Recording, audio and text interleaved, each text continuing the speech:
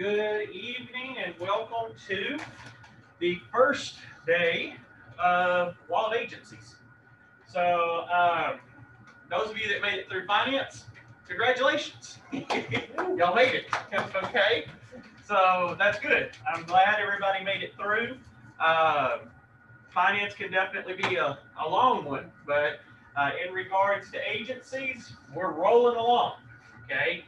Now, agencies can be like finance in some situations, uh, but I will tell you this. Agencies is the second hardest part of the exam. Second hardest, okay? So what we're going to do is, there's a lot of content that we're going to cover. A lot of content. And your book is in the slide, okay? So those of you that are ending up reading through this or want to know where your book is in the slide or in Google Classroom, okay? You do not have to purchase this book. But I'm going to tell you, even with the book, probably my lecture will make a lot more sense than reading, okay? Because a lot of people that read the book, they're like, what did I just read? All right? So I'm going to go through this and give you a lot of examples. Now, the classes may end up lasting the entire 2 hours. So I may go a little bit over. But the reason I'm saying that is that this is the second hardest part of the entire course. Okay? So we started easy and worked our way forward. I think we're good. I think it's going to get dark here in a minute. So what we're going to end up doing here is we're going to go ahead and we're going to start dealing with the agency concepts. Okay?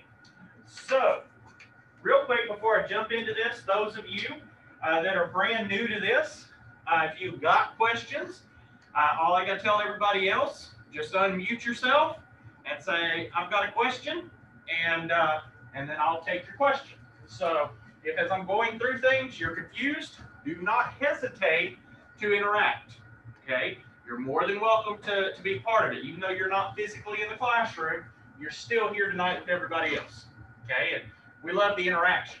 Now, the one thing that y'all are going to love about this class is at the end of each chapter, if we have time, we have discussion questions. They're not going to be the same that's online. They're a little bit different. We're going to talk about it if we have time, okay? All right, so the very first thing we're going to talk about is, what is agency? What exactly is agency? Well, here's what it is. Agency is basically me representing somebody else. So, say that I'm representing Leela in a transaction. Miss Leela in that situation is my client. Therefore, Miss Leela, I have to look out for her interest, not my interest. Now, Mr. Eugene, I got a question for you. What if me and Miss Leela, okay, before I met Miss Leela, I go find this beautiful house that Miss Davenport owns, and I want her house. And she's currently selling it for $500,000, and it's worth $700,000. And I love her house. But when I come back from seeing it, Miss Leela comes in, she signs a buyer representation with me, and she says, I want to go see Miss Davenport's house. Do I have to disclose to Miss Leela that I'm interested in that same house? What do you think? Well, you're representing her, so really, and you want it yourself, right? Yep, I want to buy it too. Well, she comes first. Miss Leela comes first. Right. Not Justin. Right. Miss Leela.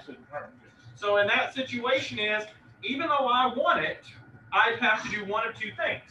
I have to end up saying, Miss Leela, I want to purchase this house, and since I want to purchase it, Mr. Travis, I'm going to refer Miss Leela to you. And Miss Leela, don't tell me anything about the property, because if I know anything, then I can't even bid on Miss Davenport's house, because now it's undue advantage. I have an unfair advantage if I find out how much Leela can spend. Because if she tells me she has only $500,000, then all I know to do is I'm going to do $501, $500,001, because I already know I can beat her. Okay? So in that situation, agency is what we're going to talk about. Is basically, if you want to put down here, it's representing other people. Okay. Now, the Real Estate License Act, the TREC rules, and any of the laws that govern licensing conduct, all of these things are going to go together. And what these are all coming into is this situation.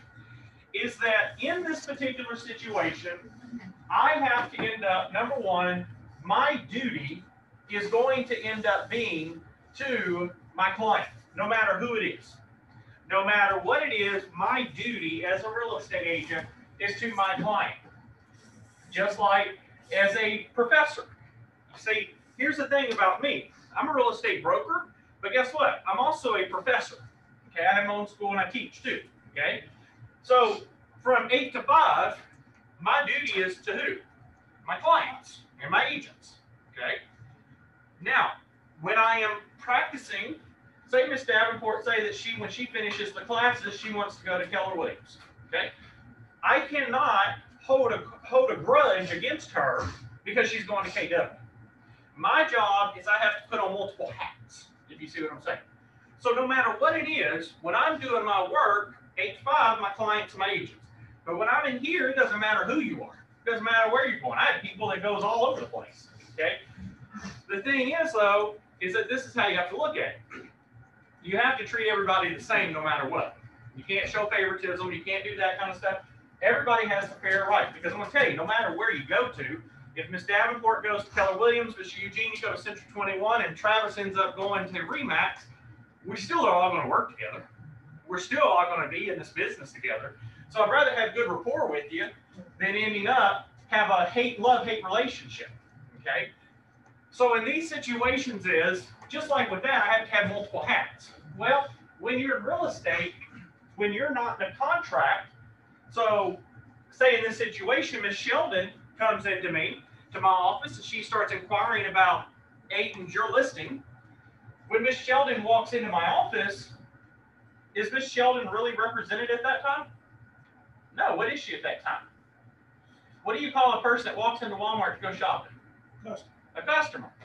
So at that point, when Sheldon walks in here to just look, Sheldon's a customer. The minute that Sheldon signs a representation agreement with me, what does she now become? A client. At that point, she's a client. So there are certain laws that govern the licensee's conduct. Certain rules, and we're going to talk about those. There's also in this situation, we're going to talk about protecting the interests of agents, clients, and principals. You're going to learn about clients and principals a lot in this class. There's also roles that people play in agency relationships, such as client or customer. We're also going to talk about the why of studying and the relationships between the principal and the agents. This kind of gives you a basic overview of what we're going to talk about this evening. Okay? Now, there are two classifications of license holders. Okay? And every person always asks me this every single semester. And I'm going to see if Mr. Travis can answer this for me. Mr. Travis, can you hold both a salesperson's license and be a real estate broker at the same time? You mean have like an agent license? Can I hold a salesperson and a broker at the same time? Can I be both of them at one time? I don't believe so. No, you can't. No, you can't. You can only be one or the other. Okay? So, a broker is the one that sponsors a salesperson. So when you get your real estate license, you have to be sponsored by a real estate broker. And you have to be sponsored by that broker for, out of the past 5 years, you had to have been active for 4. Okay, that's very key. So Mr. Eugene, when you get your license, you have to, for at least out of the past 5, 4 of them, you must have been fully active in practice. Now, let me ask you this, Mr. Eugene. What happens if you work 2, you take off 1, and then you work 2 more? Have you met your 4-year requirement? No, they're not consistent. Well, they don't have to be consecutive, Oh, really? but out of 5, you work 2, you're off 1, there's 2, so you did have enough. Yes. Now, what happens if you were off, you work 2, you're off 2, and then you work 2? Oh, Now what happens? you way up. Well, it depends. Depends on how you're running the number, because this one may not work. So you may not have enough. You may only have 3. Do you see what I'm saying? So you got to watch how you're running these. A lot of real estate agents, salespeople, they get in this business and they end up, they'll work 1 or 2 years, they get out. They'll be out of it 2 or 3 years, and then they get back in it. And then they're like, okay, well, I had 4 years, so I'm going to go sit for my broker's exam. Sorry to tell you, guess what? Doesn't happen. Doesn't work. Okay? So a salesperson is associated with a broker. Okay? And the agent must be sponsored by a broker. So I have to sponsor all of you in this hypothetical. Okay? Now, I, however, am actually the agent for the seller or the buyer or the landlord. So when, say, Mr. Travis, you wrote up a contract last night. Did you sign that contract, Mr. Travis, on the representation agreement? Yes. Yes, you did. Okay, but does that mean you're a broker? No. No, what's that mean? I'm an agent of you. You're basically my associate. Yeah, I'm associate with the broker. So because you're my associate, you can sign on my behalf. Because when me and you, when I sponsor you, I give you certain delegated duties that you can do on my behalf. Because do you think, and the question always comes in, what if Aiden had, or let's just put it this way, what if down in Galveston, Travis, you're there, Aiden, you're in Amarillo, do you think that your broker could sign all those agreements? Do you think I'd make it, how productive would it be for me to have to drive down to Galveston, sign, drive to Amarillo, sign? Man, I'd be tired, wouldn't I? Okay? So, yeah, I'd be needing a Prius on that one to get around.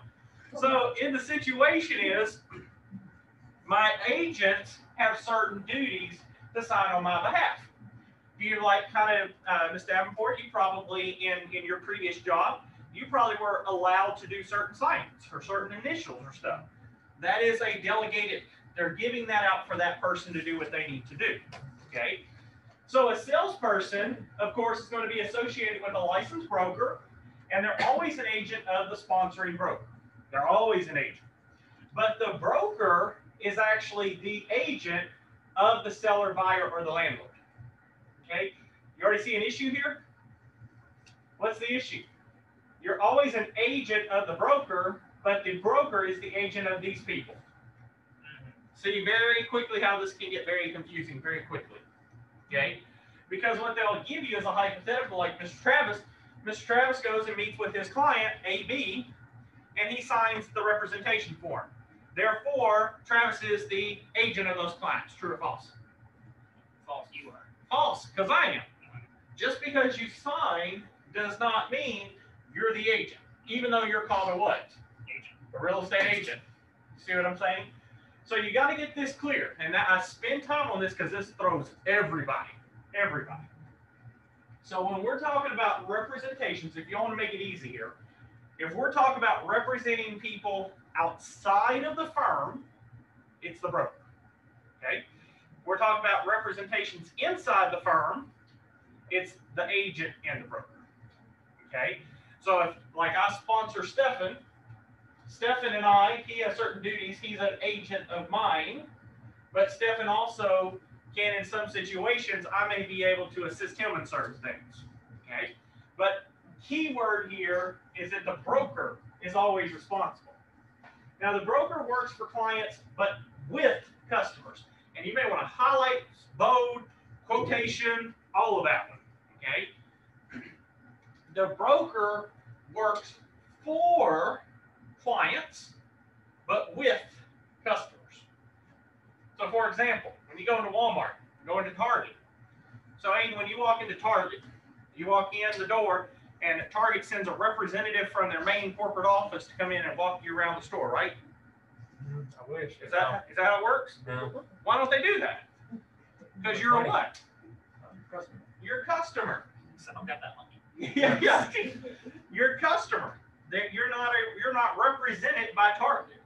You are a customer walking into their store. Okay? It's just like here in real estate. Client can walk in at any point, walk on in here, sit down and go through our stuff if they want to, look at our listings. They're a customer. Now, do they get the same benefits as a client? What do you think, Aiden? No. Because the fact is, they have rights to certain things, and we'll talk about that, but they're limited to what they are provided versus a client, okay? Now, the key thing about agency, like we said here, is these changing roles. There's constantly changing roles, okay? We're going to talk about it. Also, consumers must make informed decisions. The key thing as a real estate agent is, me and Stephen and Miss Linda and Aiden today had a very good meeting today. We were talking about a client and all in regards to their property. But ultimately, Mr. Grossman, whose decision is it on their property, on the price they want to accept? Is it yours? No. Is it mine as a broker? Mhm. Is it Miss Linda's as an office manager? No, What about Aiden as an agent? it's nobody's but the sellers. It's nobody's but the sellers. It's none of ours.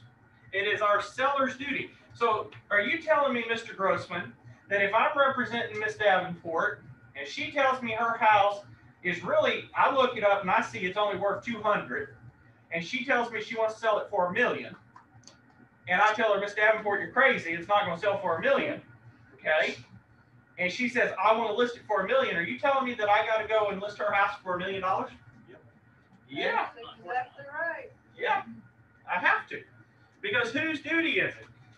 My duty is to look out for whose interest if she's a client. Client. I gotta look out for Miss Davenport. Even if she says, shoots a crazy number, I still have to put it out there. That's right. Period. No ifs, ands, buts about it. Okay? Now, most real estate agents would do what? Well, I'm not dealing with Miss Davenport. I'm just gonna go somewhere else. Well, what's actually the opportunity here? If you think about it. Marketing. Exactly. Her house may not sell, but what do I get to put up, Mr. Travis? I get to put what in for her front yard? A sign. So if I put a sign in her front yard and I say for sale, guess what? People are going to start doing what? Calling. Oh, They may not end up wanting her house. Then you go, no, you don't want that one. Yeah. I got another one though. That's I got another one. Okay. Now, let me ask. Let's play with that real quick, Mr. Travis. So I call you. You're putting a sign in Miss Davenport's for $1 million, and I call you and I say, hey, Travis, how much are you wanting for that? Can you just immediately say, no, you don't want to deal with that? Let's go look at that. What do you have to do? I have to tell them all the information that I'm given. You have to tell them all, and then if that client says, oh no, that's way too high for me, then what do you say? Well, if you're not interested in that property, I got some other ones I can That's help you right. out with. And it helps you get a what? Helps you get a lead. Yeah. Okay? So while a client may shoot a crazy number, the best thing that you want is don't simply just turn them down. Because I guarantee you this is what happens. Once I put a sign, Miss Davenport, in your yard, and 365 days go and not one person shows to look at your house, are you going to start to reconsider your asking price? Yeah. She's going to sit there and say, man, maybe I am too high. And then she says, well, I'm going to drop it to 800. Drop it to 800. Another 365 goes by, and then what she's going to say? Yeah, I really need to drop this price. Okay? I've been there, done that before. People tell me all the time, you're crazy for putting a sign up for a crazy amount. No, I'm not. I'm getting free advertising with that sign out in my front yard. Okay? I'm not having to pay for that. So, again, though, your customers have to make informed decisions. Now, Mr. Aiden, are customers always going to end up making the right decision? No. No. Even if you give them clear as day data, are they going to listen to you? No. I can go to Miss Linda right now and I can say, Miss Linda, here's what your property's worth. $200,000. Here's all the data, Miss Linda, right here. Here it is, $200,000. And what can she end up doing, Mr. Eugene? I still want 8,000. Yeah, I still want 800,000. 800. Yeah, I still want 800,000. 8 Right? million. Yeah. It's like you're not in charge anymore. Yeah. So in that situation is they don't always make the best decision, but what do they end up doing? They're going to make a decision and you just accept it. See, sometimes client or agents, they're like, well, I'm not going to waste my time on it. No, you put it out there and you help them and you do what they say. Because the best thing you can end up doing is you're putting it out there for them. You don't know why they're asking it. You don't understand it, but you help them come to informed decisions, even if sometimes they got to find it out the hard way. Okay, I had a house that I listed crazy amount, knew it wasn't going to sell. I still kept in contact with the client, and eventually the client had to bring down the price and I had to sell it. That's how it works. Okay, but again, these are some information you need to be aware of. Now, like we said earlier on that previous slide, brokers work for clients, but with their customers. We're going to go to that in a minute. So what is agencies? Well, it's the person acts on behalf of another. Okay? Now, this is the key thing. How many of you ever heard of this word called an attorney? What's an attorney? Mr. Aiden, what's an attorney? Lawyer. A lawyer. What's a lawyer? What's so important about a lawyer? They're really smart and they know the law. Are you sure? No. Hey, there's plenty of realtors out there that people say, No. no, not always. But there's somebody that is educated in law, Yes. correct? So in that particular situation is, that lawyer, what's the lawyer's job? What does a lawyer do? Do they sell real estate? Do they sell hamburger meat at Walmart? No. What do they do? Legal. But what do they do? Who hires them? Represent the client. Exactly. They represent a client. Guess what? Their part of representing is the same level as you as a real estate agent. So, Mr. Aiden, when you get a client, your duty is the same as a lawyer. The only difference is how many years of school do you have to go through? About 6 months. Yeah, for real estate, it's yours 6 months. Yeah. How long does a lawyer got to go to school? 3 to 4 years, plus your bachelor's and everything else. So about 8 years. But you see yourself at the same level? Oh yeah. Okay? That's why I'm here. Yeah. So in that situation is, you got to end up, y'all both are at the same level. So what do you think if you get sued? Do you think a judge is going to say, well, you know, Aiden, you went to 6 months of school. We're going to make it a little easy on you, but lawyer, we're going to get on you. Nope. Is that how that works? Nope. No, what's going to happen?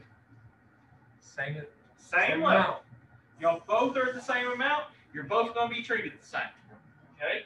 So, when you're working on behalf of someone else, do you think a lawyer can say, well, hey, Mr. Travis, you know, I'm Aiden's lawyer here. So if we go over here, Mr. Travis, and, you know, you go and put Aiden in jail, I'm going to make a lot of money. Can we work this out? Can I do that if I'm your attorney? No. Why? Why don't you want that to happen? Because your duty is to. Yeah. I'm going to throw you in jail so I can make some money. I guess if you want to, yeah. You But can. am I doing my duty? No. No, not at all. That's when the broker comes getting out. Yeah, Yeah. yeah, Thank you. yeah. No, you can't. An attorney isn't going to do that. An attorney can't say, hey, Ms. Davenport, I know you're the prosecutor in this. Throw him in jail, because if you throw him in jail, I can get a lot more money by doing more work for a state. So throw him in jail so I can go get it. Whose interest am I working out here? Yours or mine? I'm looking at mine. That's why I like being an agent of you, because I can just be like, it's not me that goes to jail. Send Justin. Yeah. I signed on his behalf. Yeah. That's his fault. But in this situation is that you cannot put your interest first. It's just like in a house. What if Sheldon here, she goes over here and I'm like, you know what, man, if I go over here and I go and I can get her to buy these 2 houses, then I'm gonna go get her to buy more and more, and it's gonna be a ton of money in my pocket. Can I do that, Miss Sheldon? Is that okay with you if I look out for my pocketbook and not yours? I mean, would you reuse me as your agent if I did that? No, Why not? I feel like you would be a little pushy, Yeah. taking advantage. Yeah, and you probably want to come, you know, break my legs or something, right? So in that situation is, you don't do that. Your duty is not to your pocketbook. That's what I tell people all the time. There's a lot of times in real estate, I see agents that are out there and they're looking out for their pocketbook. Not acceptable. Not acceptable. Your duty is to your client and for them to get the highest return. If you want to make money, then you stop representing clients and go do your own thing. Okay? But you do not represent clients and also try to make money at the same time off of it. That is highly unethical. Okay? And can get you in trouble. Okay? So what we call this is a fiduciary relationship. That's the legal term. It is a fiduciary relationship to that client. When I represented Ms. Sheldon, I've represented Mr. Jacob and some other people that are here. My interest is not to Justin's pocketbook. My interest is to my client. What's going to give me the biggest return for my client? Not for Justin. I've had plenty of them. I've had houses that I wanted to buy, but I found a better deal and I gave it off to my clients. Okay? It is not to me. Y'all can ask any of my agents and even my office manager. There's been times that I've had to work miracles, and those that had to be worked also caused me to lose money in commission. Okay? So in these situations is I don't look out for myself. Now, am I saying Aiden and Travis and Stephen that you want to work for free for the rest of your life? No. You have to, exactly, right? You got to work for money.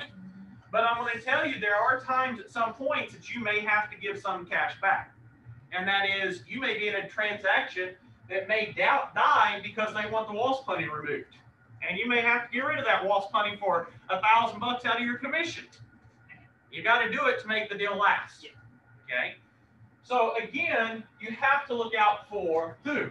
For your client's interest, not your pocketbook. And unfortunately, too many realtors out here, they look out for their pocketbook than their own clients. And it's real sad. Now, there are laws that govern agency practices, and we're going to talk about those throughout this entire course. The ones that we're going to be talking about is going to be common laws and statutory laws. Now, common laws are basically, if you want to put next to it, you can put equal sign judge-made laws. Okay? Judge-made laws. So what happens in that particular situation is these are actually court cases that have gone to court and a judge have made a ruling on it. Okay? The statutory laws are written by legislators. So your legislation, your Congress, came together, created certain laws, and they've created statutes. Okay? These are what we're going to be looking at. And as a real estate agent, most of these will tell you that your duty as an agent is to who? Your client. And you never, ever, ever put your duties above your client, period. So I'll give you a quick little hypothetical. Miss Linda, question for you here. So, Mr. Eugene's a real estate agent, and he's representing Miss Leela. I'm sorry, Miss Leela, by the way. But Miss Leela is being represented by Mr. Eugene here. Okay? And so, Miss Linda, I need your judge here, we'll say. Okay?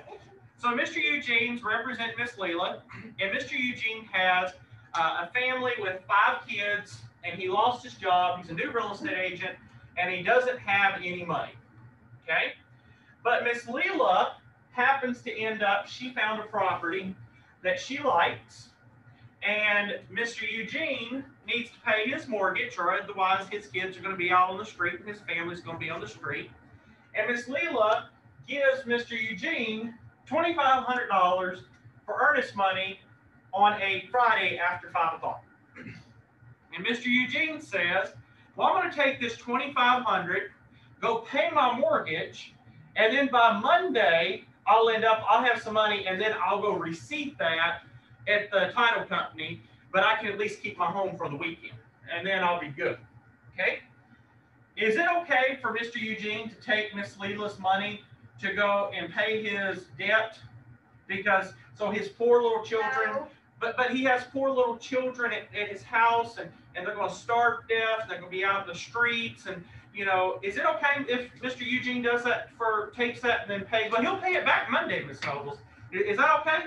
No. Why is it not okay? His little kids are going to be. The in or the O. I said no. Now, Miss Leela, is it okay, Miss Leela, if he takes your money, but he'll pay it back? Well, we don't have to go. Well, I think the real question is, who gonna know? Who's going to know? That's her question. Who's going to know? Yeah. The answer will be is you're not supposed to be taking that money and giving it to your client. I still haven't heard the answer from anybody yet. Can a real estate agent take money? No. No. I answered it in O. No. No. cannot take money. The only person that can end up taking it is who? The broker. Okay, so let's change it up. Now, Miss Leela, I'm going to play with what you just said there. Oh, Miss Leela, No. Miss Leela goes over and she gives the money to me as the broker now. And now I have to go over and I owe Miss Davenport some money. So no, I'm going to take Miss Leela's money, give it to Miss Davenport, and I'll pay Miss Leela's on Monday. you can't do that either. Why can't I do that? No, What's it called? What's the word? I can't. Theft. It is theft, but what's it called? Travis, do you remember what it's called? No. A, do you remember? Starts with a C. Conflict of interest. No. Commingling. Commingling. Oh, Right. commingling. Stop paying attention. Commingling. A broker can never, ever, ever commingle funds on their benefit. You cannot commingle. If a client gives me money, that money has to go in a separate account Yeah. and has to be held in trust in that separate account. And there's a certain amount of time that you gotta get it over there too, correct? There is a time frame on certain things, yes ma'am. But in the key thing is Justin nor any broker can take a person's money, pay my personal bills with it. Okay, I cannot pay my personal bills with my client's money, ever. Nope. And an agent can never take money, ever. So I'm gonna tell you on the test, guess what they're gonna do? They're gonna give you a sob story. This poor little lady's about to go homeless if she doesn't get it, so she took this money and paid for it, and blah, blah, blah, and that should be an exception to the rule. Nope. Zero. You cannot take people's money, okay? Now, what about the Texas Real Estate License Act, the TREC rules, and you? Well, we all talked about trailing. It was Texas passed the first law governing the activities of real estate professionals in 1939. You have to know that year. You have to know that year. Legislature created TREC in 1949. Took them 10 years to actually create the agency that was going to enforce the laws. So we had the laws, but we had to wait 10 years to actually get the agency to actually enforce it. This is way before my time. Okay? And I think my mom was 1949, at least 100 And around I there. think you need to put metal in and keep moving on. So around there was the legal. You looking good. Thank you. So in this time, there was the legal framework for licensees. It created how you become a licensee. Okay? And also it defined what agency was. What exactly is this thing, agencies? Okay. Now, TREC, this is some more things you got to know. TREC has 9 appointed members, not elected. They are appointed. So there are 9 of them. Their function is to enforce TRELA and to protect the public. So Ms. Sheldon, if we're protecting the public, does this mean that the real estate exam is going to be in the favor of real estate agents? That the exam is going to be about how to take advantage of your clients? No, No, who's it going to be looking out for if you're thinking about this from the test purpose? the public. Yeah, so you want to make certain that your clients are looked out for. Okay? So in these particular situations we're going to look at this. It's enforced by TRELA, but they protect the public. So when you're taking your test, guess what? You just need to look at the test from the perspective of it's looking out for the benefit of the public, not you as a real estate agent. Okay? Now, they do oversee licensing. They also monitor educational activities. So their key function is they basically make sure that the real estate industry is playing fairly. Okay? They also have been empowered by the Texas Administrative Code in regards to certain types of things that they can and cannot do. Okay? Together, TREC rules and TRELA basically govern your conduct and also how to protect the general public. They're not here to look out for you as an agent. Now, I'm not saying TREC doesn't care about you. I'm saying TREC has a duty by law to make certain that you and I and everyone else is not benefiting at basically the harm of another. Okay, why is that? Well, Mr. Aiden, you said earlier when you took your courses, do you have more knowledge than a normal person in regards to real estate? Oh, yes. Yeah, because you did what?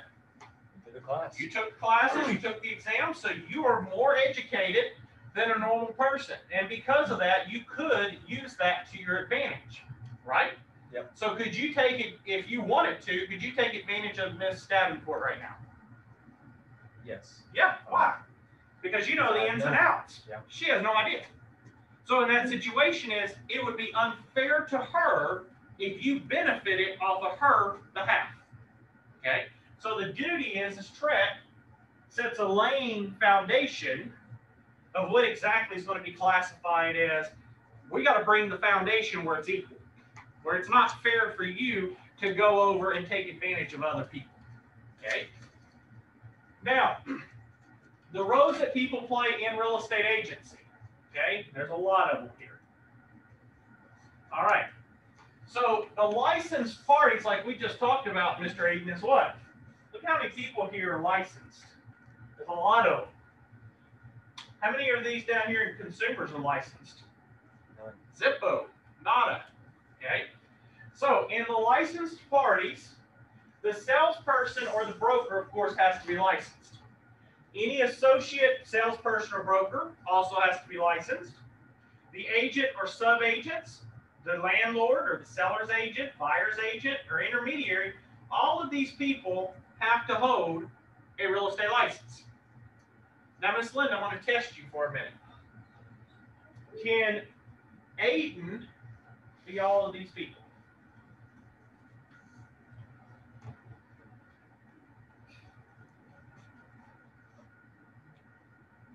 I would say yes. You're correct. Aiden can be all these people, except he can't be a salesperson or broker at the same time. That's why I got the or. Okay? But yes, Aiden could be a salesperson. Aiden could be an associate salesperson. Aiden could be an agent or a sub-agent. So Aiden could be the seller or landlord's agent. He could be the buyer or tenant representative. Or he could work one side of the intermediary. Okay? So yes, as long as you have a real estate license, guess what, Aiden? You can do all of these. Except the broker part. Okay?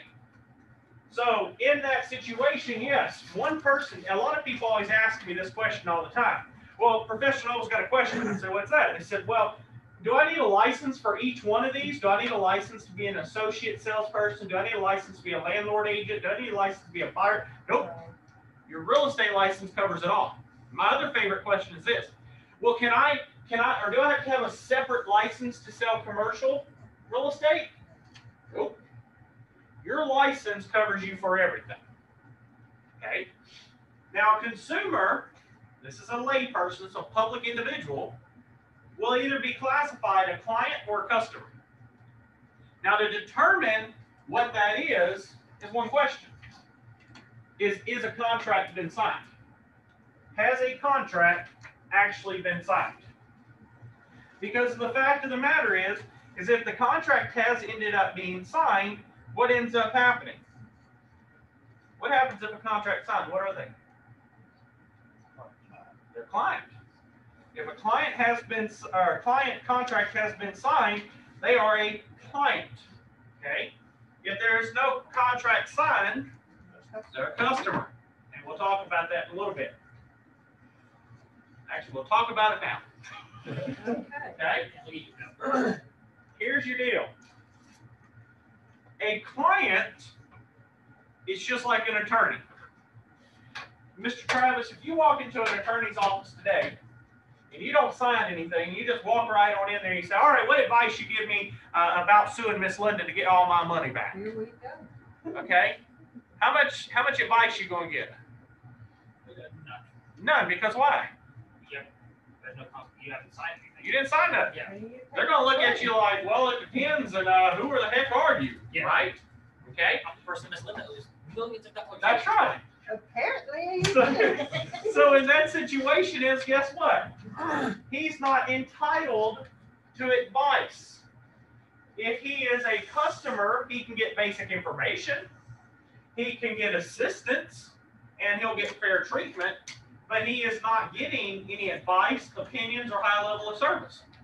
It's just like when a client calls our office and says, hello, Mr. Eugene, this is Sam, and I saw your property on 123 Main Street, and I was wondering, Mr. Eugene, could you give me some advice on if that price is a good price? Can you do that? You sign the paper, so I can't do that. He didn't sign any paperwork, and since he didn't sign any paperwork, what ended up happening? He's just a customer. That's right. So unfortunately, I'm sorry, I can't give you that advice because you're a customer, you're not a client. Yes, Ms. Noble. What if somebody calls and say, hey, I saw on, say, Zillow, $200,000 on 123 Main or whatever you said? Yeah.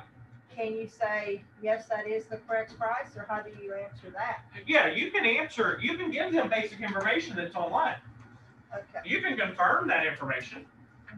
So, Ms. Davenport calls you and asks you, is 123 Main Street sold for $200,000? You look on the MLS, yes ma'am, it is. Anything that's public, you can verify to her.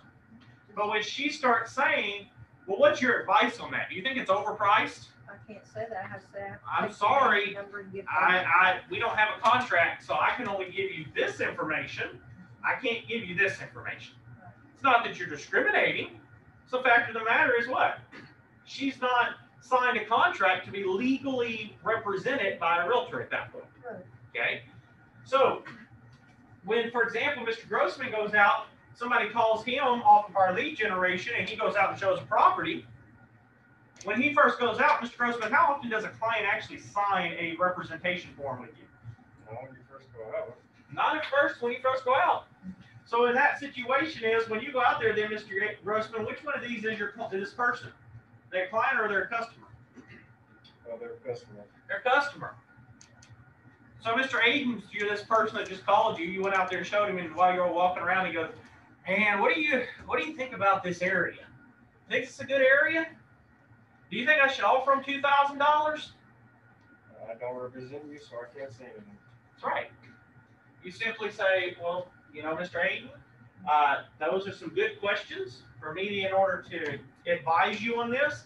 I have to have some documentation because if somebody comes back at me, I have the paperwork. Okay?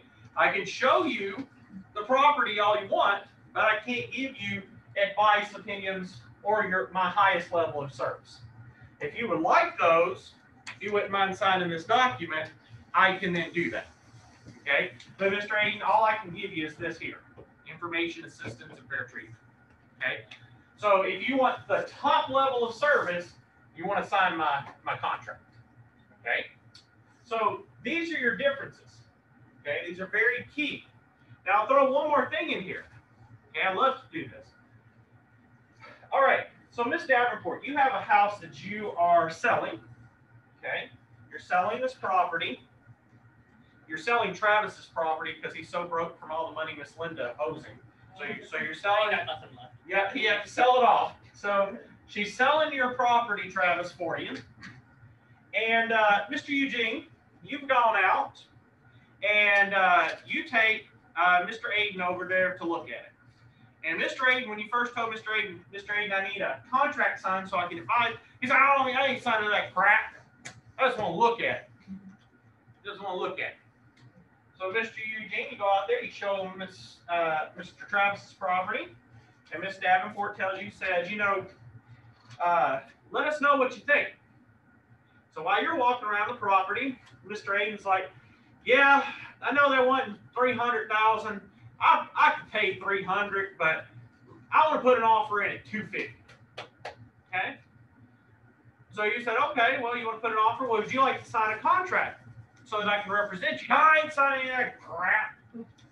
I just want you to submit an offer on my behalf. Okay? Can he do that real quick, Stephanie?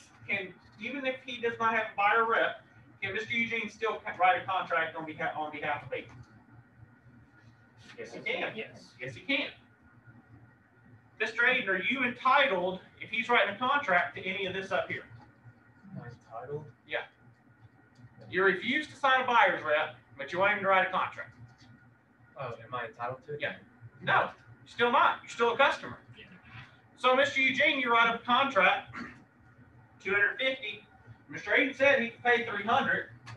You call Miss Davenport up. You say, "Hey, Miss Davenport, this is Eugene. I've got a contract for you, and I want to send it over to you." Is that all you are required to tell Miss Davenport?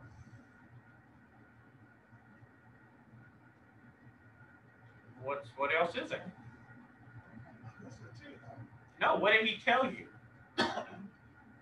What did he tell you?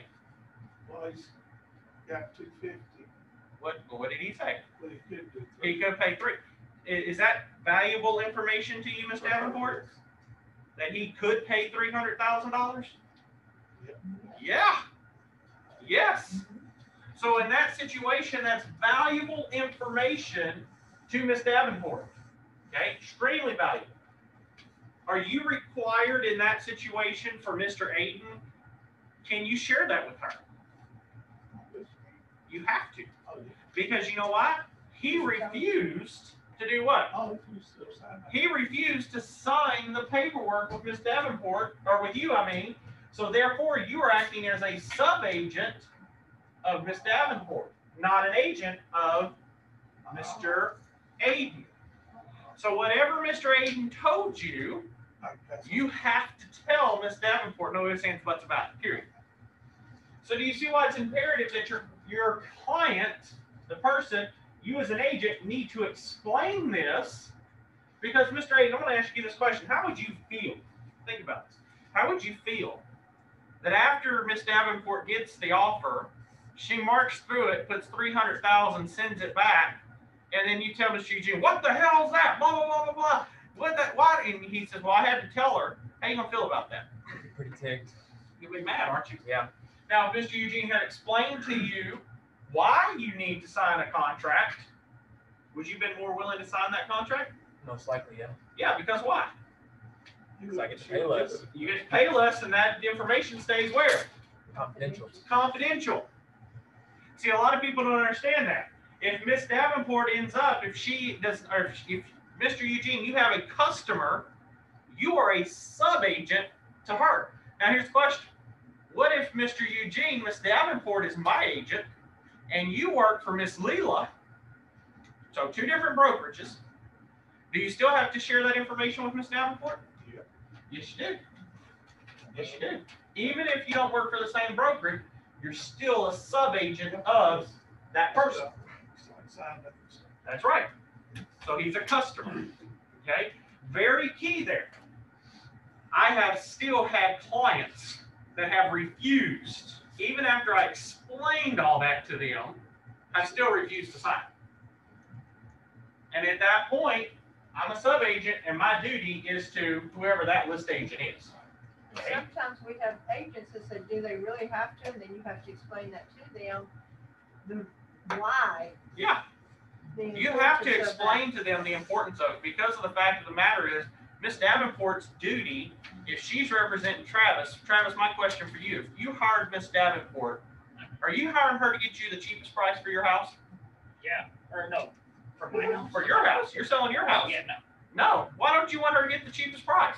Because I want my money. You want your money. You gotta pay Miss Linda's debt back, right? Yeah.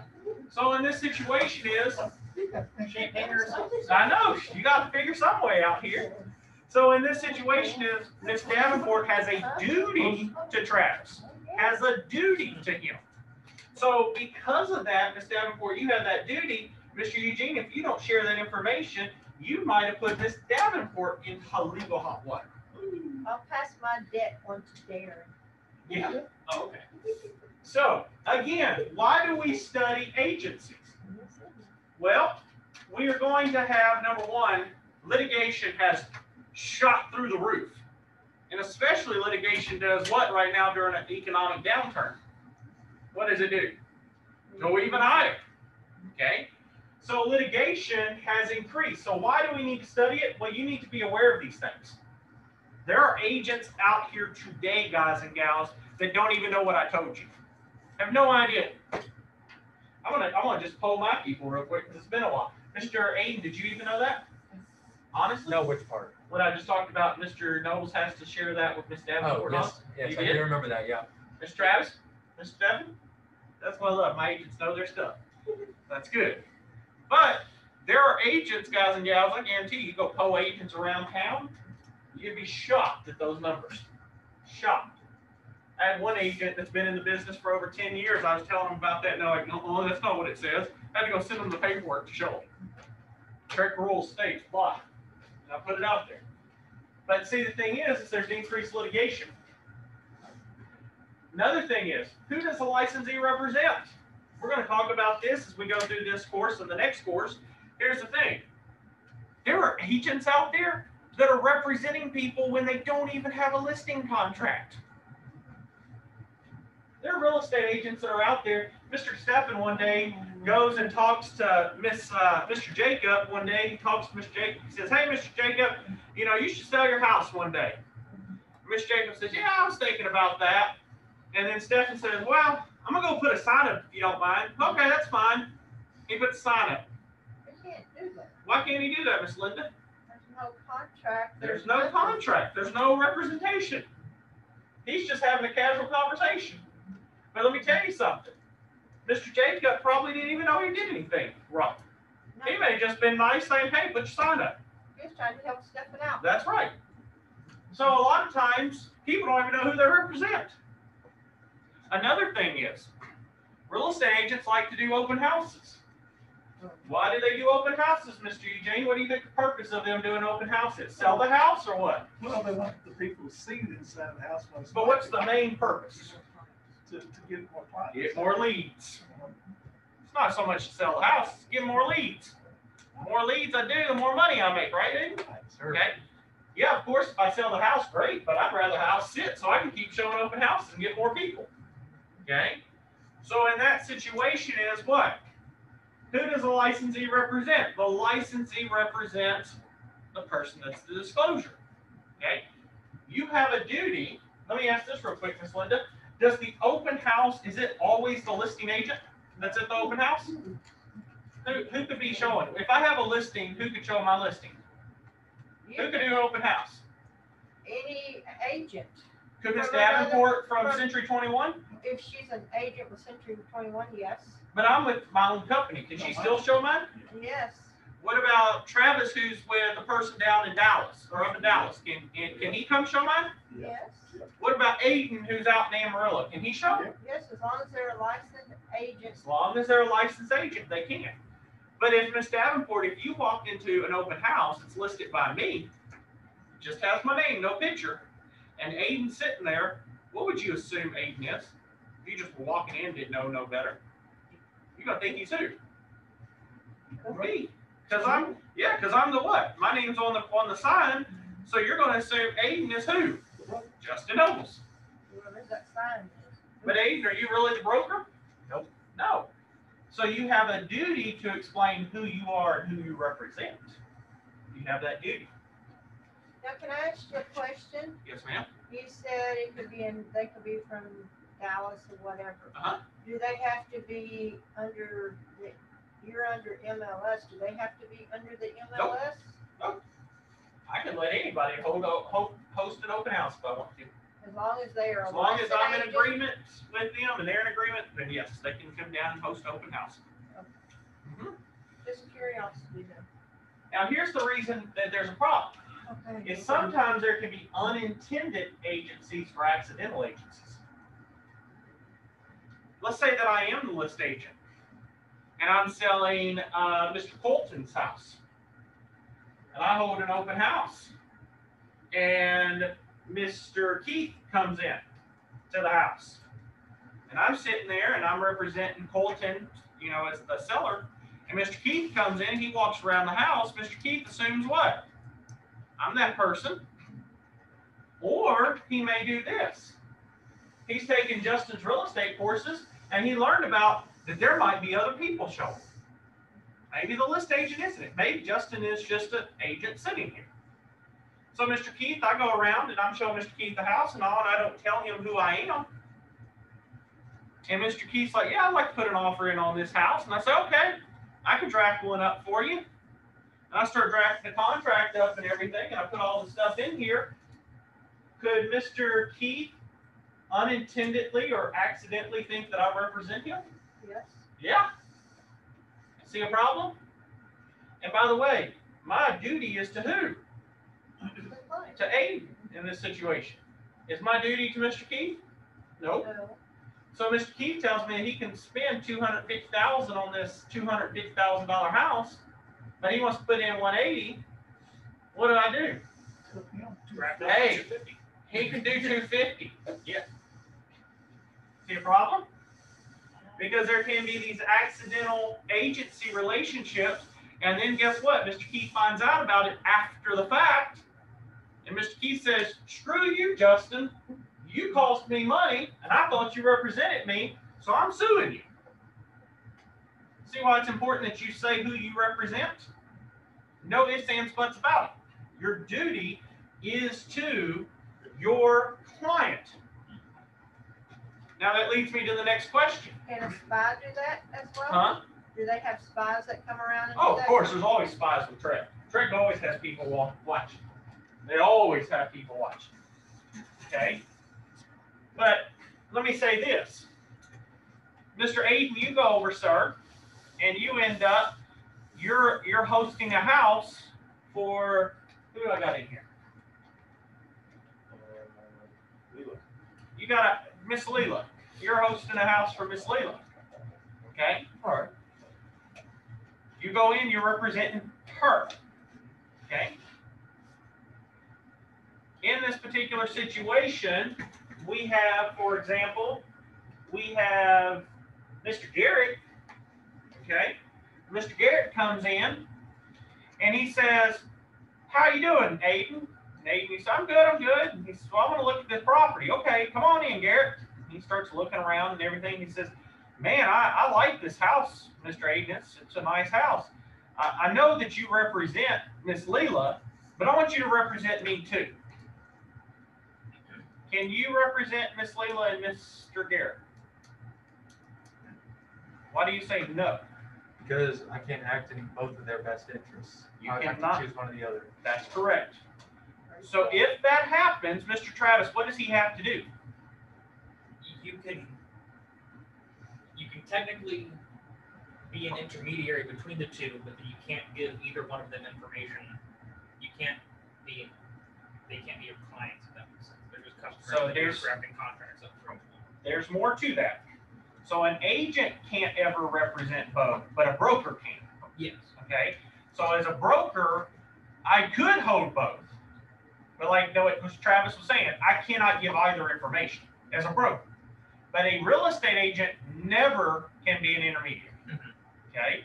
An agent can only represent one side. So this is the problem. Here's the problem. Let's put it even more here. You ready, Mr. Aiden? Mm-hmm. So you procured Miss Leela's listing. You got it. You hosted an open house, and Mr. Garrett comes in, and Mr. Garrett wants you to represent him.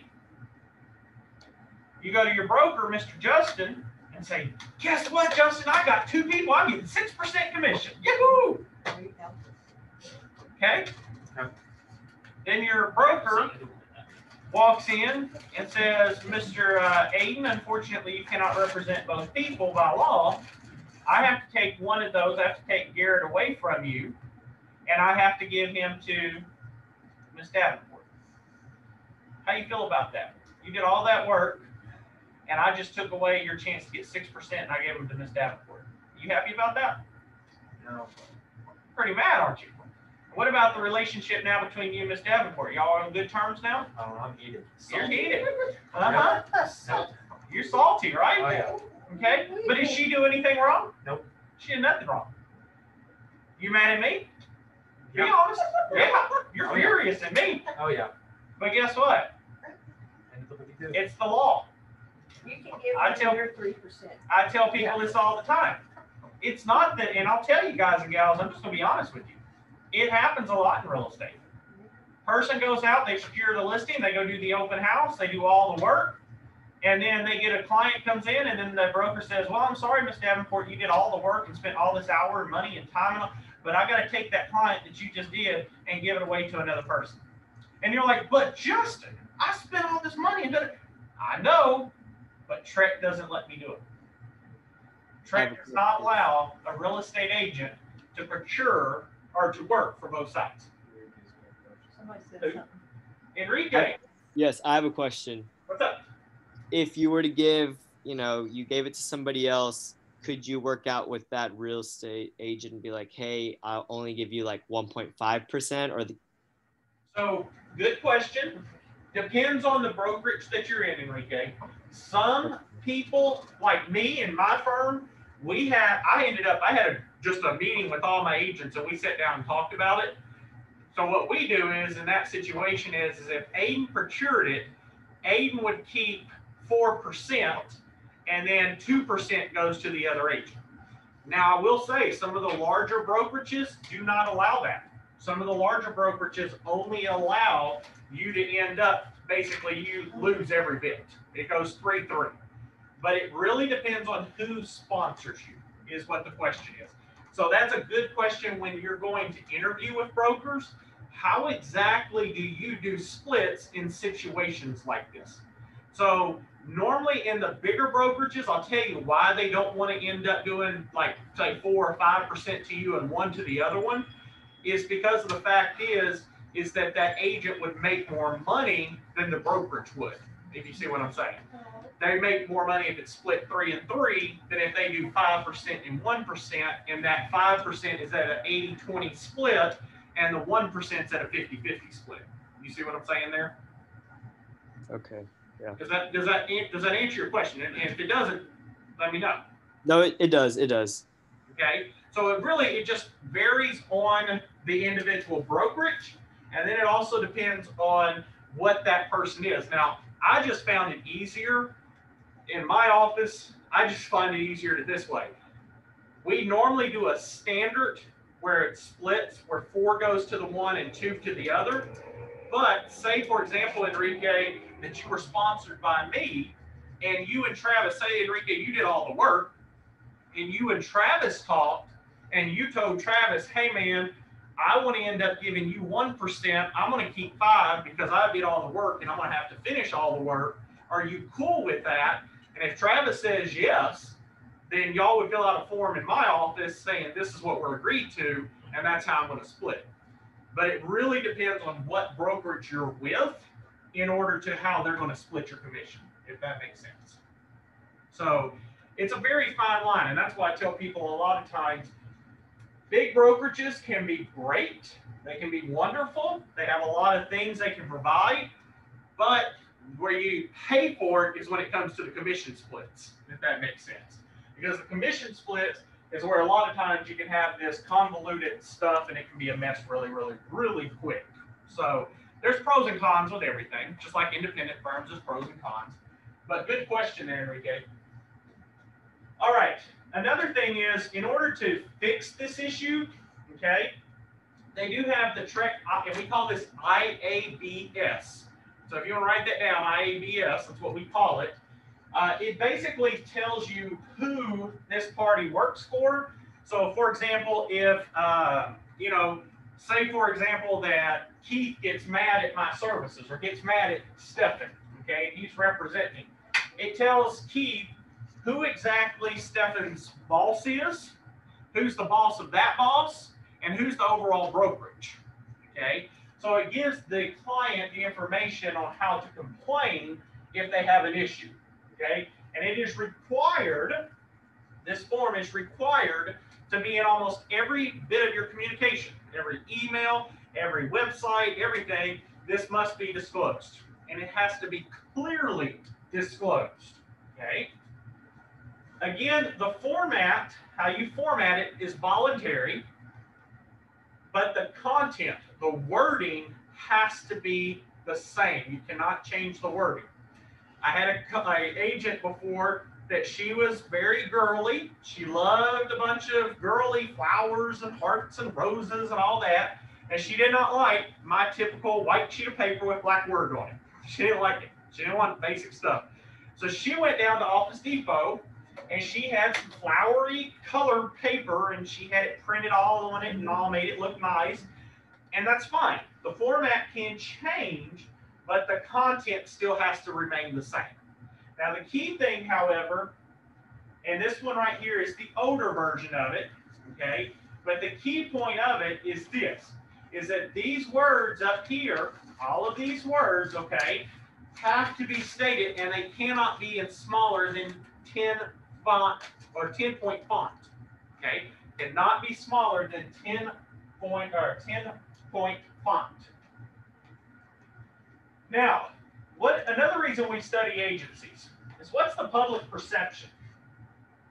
Unfortunately, it's really sad to be honest, but most real estate, if you ask the person what's a real estate agent or, you know, where do you rank a real estate agent? Most of the time you have used car salesman and then a realtor. Okay? We're underneath the used car salesman most of the time. And the reason being is it's sad to say, but a lot of people give real estate agents a bad name because they get money hungry. They get money hungry. If you're going to survive in this business, you cannot get greedy. Can't tell you how many times just as a real estate broker that I have to deal with that. The client gets really greedy. Okay? The problem in that situation is if you're as an agent, you get greedy, you lose the focus of what we just started this chapter off with. And what did I end up telling y'all was the most important thing to agent? Your representation. Your client. Client, yes. It's easy to sit down, put a contract in, and see you're getting 3% of $1 million, and that's $30,000. It's easy to want to try to find a way to get more money. It's easy to end up in the situation to lose focus. It's very easy. Guys and gals, I've been doing this for a long time. It's extremely easy to lose focus in this industry. And it's sad to say.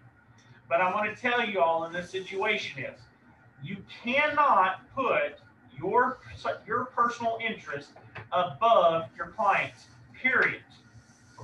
Do you think me as a real estate broker, let me give you a real life example. I'm not going to say names, I'm not going to go into all that, but I'm going to tell you a real life situation that occurred. It occurred, and I'm not going to tell you where or anything, but I'll tell you what happened. About, I'd say 10 years ago, when I first started in real estate, I had a team, and in my team, I was recruiting, I was trying to get a bigger team. And what ended up happening in the situation was, as I got my team growing, one of my agents said, my wife wants to come from another firm to join your team. And I was like, why in the world would she want to come from a big firm to me? Like, that just makes no sense. At that time, I was a small little team with like 5 people. Okay? And I said, why in the world would they want to come to my firm?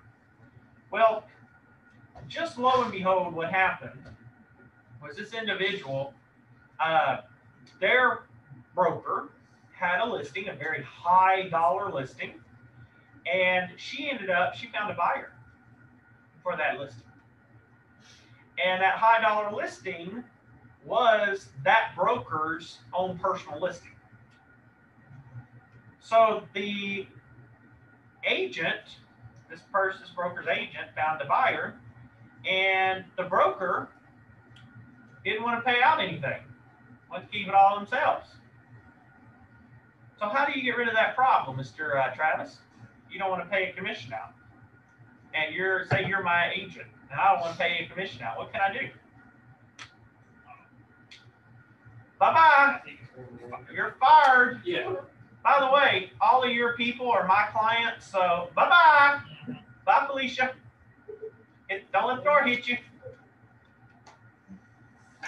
And if somebody does that to you, Travis, How you feel about that? Not good. Upset, right? You did all this work for nothing. So in this particular situation that happens. And I'm not just saying in this area, I'm saying across everywhere. The public perception is that real estate agents, we have a very bad public perception as being greedy. Okay? I'm taking a listing right now that's almost $1 million, and I'm not taking a very large listing or a percentage out of it. You want to know why? Be honest with you. I know my client very, very, very well. They have health issues. They have some issues with some monetary things. They have some very difficult things they're going through. More difficult than most people in their life go through. I sit down and I talk to this individual, and she was telling me everything, and we went through it and all, and I told her, I said, you know what? I said, I would feel so wrong to go over there and sell your property and take 3% of yourself. But I know you could take that money and you could get your family member the medical help they need. Money will always come to you. Okay? Money will always come to you.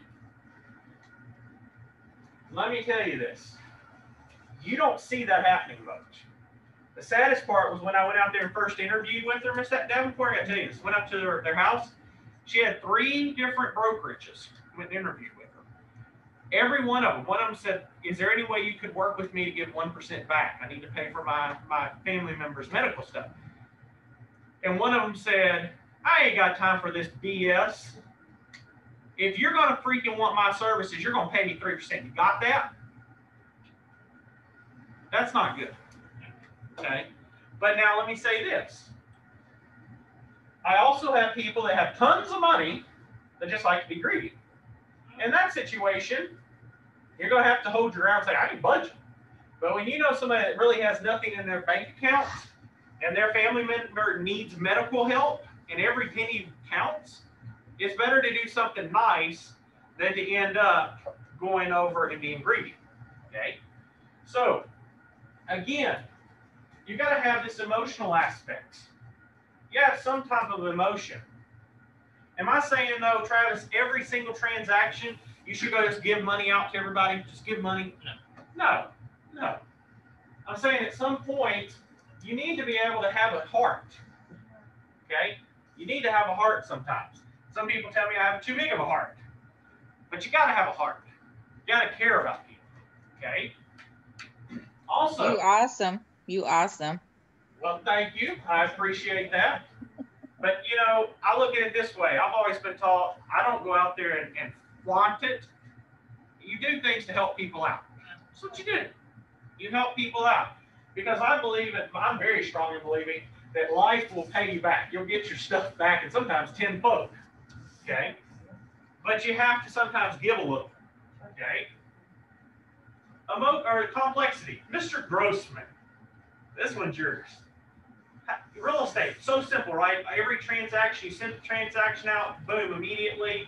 They sign the contract, it closes. It's simple, right? Just start to finish, easy. Close in 5 minutes. Huh? The money just pours in. Money just pours in, Mr. Grossman? No, not at all. Do you hear this? Right. This is What do you mean, Mr. Grossman? Don't believe it. Mr. Grossman, for everybody listening online, Mr. Grossman, you have a client right now, am I correct?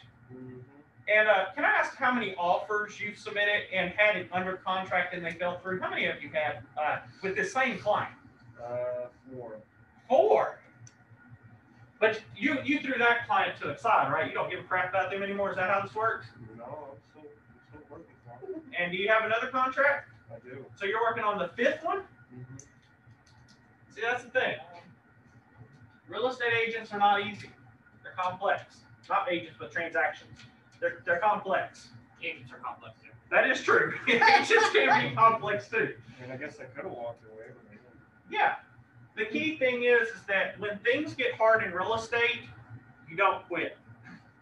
I guarantee you, I can talk to Mr. Steffen. He'd probably be honest. I could have said, Mr. Steffen, how many times do you want to throw this whole transaction away? He'd probably tell you 5 times.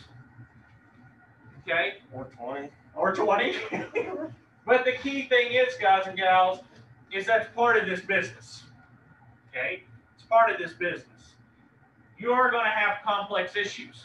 But guess what? You're also going to have easy days. Okay? That's why you need to learn agency. Also, consumers are now, they've got this thing that's in Miss Linda's hand and Mr. Aiden's hand right now.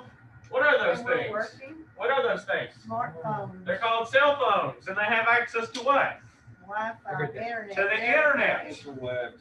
So because they have access to the internet, our customers have more expectations. That's right, and agents.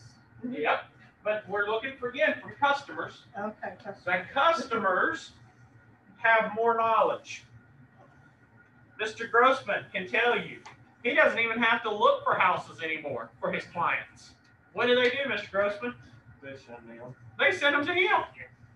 Before he even gets a chance to get on the MLS to look, they've already looked through 10 houses and already viewed everything from the pictures and all, and they're just ready to go look. So they're not looking for you to look for the houses now. What do they want? They want you to represent them. They want you to do the paperwork. They just want you to go and represent them. They don't need you to go take pictures anymore. They don't need you to do the normal, come open the door. I've already viewed them. Guys and gals, we have more people now from California, Arkansas, and all over that they have access to their computers that they're buying houses without even putting their feet in the state of Texas. yes. They look online, they see the video, and they call you and they say, hey, Miss Davenport, I looked at 123 Main Street and I love it and I want to put a contract in. And Miss Davenport's like, but you haven't even seen it. Doesn't matter. I want it. So in that situation is, they're more higher expectations. You don't have to be so much of a salesperson as much. They want you to be knowledgeable of the material, the content, the contracts. Yes. And they want you to be on call all the time, Yes. especially if they're $1 million homes they're looking at. I don't care if it's 2 or 3 o'clock in the morning, you better answer that phone or they blow your Yes. phone up. These customers now, they are expecting you to be available 24/7. 24/7. If you think you're getting in this career and it's going to be an 8 to 5 job, I'm sorry to bust that bubble, but it's not. You think you get weekends off? Forget it. Stephen, is that true? You get weekends off all the time, right? I wish, man. You wish.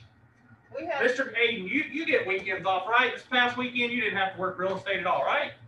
People seem to leave you alone. Definitely on was. Sunday. Unfortunately. Unfortunately, even Mr. Travis. It's constant. Okay? He's been for Mr. Travis. Poor Mr. Travis is having to pay all that debt back Miss Linda racked up for him. well, I So. keep trying to pass it on to Darren, but he's not saying nothing for him. Well, we'll transfer it to Darren after Darren, class. wake up. So, but the next one is, they also, realtors or people are starting to see that they can use more than one broker. They can use more than one broker. And it's not that they're intentionally doing it. Now, y'all be honest in here real quick. How many of you ever had a friend that was at work or whatever that was looking through listings? They have a realtor at home and they're looking through listings and they're like, I want to help my agent out. So, Mr. Travis, I'm going to help you out. But I'm going to sit here at work. You showed me about 10 properties, but you're such a busy person. I'm just going to look at home and try to help you out. So I look through the internet. Ooh, I like that one. Well, hello, Miss Davenport. Can I ask you a question? Is this 123 Main Street? Does it have a 4th bedroom in there? Oh, it does? Okay. And y'all are wanting 180? Okay, perfect. Yeah, my name is Justin Nobles. Okay, thank you, ma'am. Click. Okay, we're gonna go do. Mr. Travis, can you get me a showing at 123 Main Street? I called Miss Davenport. She gave me all the info, but I want to go see it real quick. Can you do that for me, Mr. Travis? I was trying to help you out. Sure. What just happened? Did I really help Mr. Travis out, Miss Linda? Yeah. What did I just do, Mr. Travis? I just cut you out of what? I cut you out of the transaction. Why? What was the procuring cause? That website procured my interest, which led me to call Miss Davenport which is the listing agent. And now, can Travis get paid a commission? Nope. I had that happen, guys and gals, not too long ago. Client of mine thought he was helping me out. He drove around, found this one property. He saw the builder. He talked to the builder. He called me after he talked to the builder and said, hey, I'm going to go see 123 Main Street. Okay, let's go see it. He did not tell me he talked to the builder. Until after I get to the property, he tells me, oh, yeah, I just talked to the builder. I know everything about it. I just want to see the inside. I call the builder, hey, I'm representing this person. Oh, I'm sorry, you don't get no commission because they talked to me, so I was procuring calls. I'm not paying a commission. That's the day we worked 17 hours. Yeah, that was the day we worked 17 hours. I did all that work and got $0. Okay? Your clients, when they call people, they call another agent, they are the procuring calls. That's where you have this use of more than one broker. People now, they don't know the difference. They think they're helping their people out. They think they're helping their friends out. I'll help Travis out. He's been real busy. Let me do the phone calls, and then Travis can go show it and do the paperwork. Nope. The minute you call that list agent, guess what happens? You release your rights. And let me tell you, Mr. Travis, since I did what I did, Miss Davenport, she's going to look out for my interest, right, Mr. Travis? Yeah, sure. Yeah, sure, right? No, Miss Travis, Miss Davenport, who's your relationship to? To me, as a buyer or the person you're listing their house for? The seller, not me. Mm-hmm. You're representing the seller. So she's not looking out for Justin's interest. She's looking out for the seller.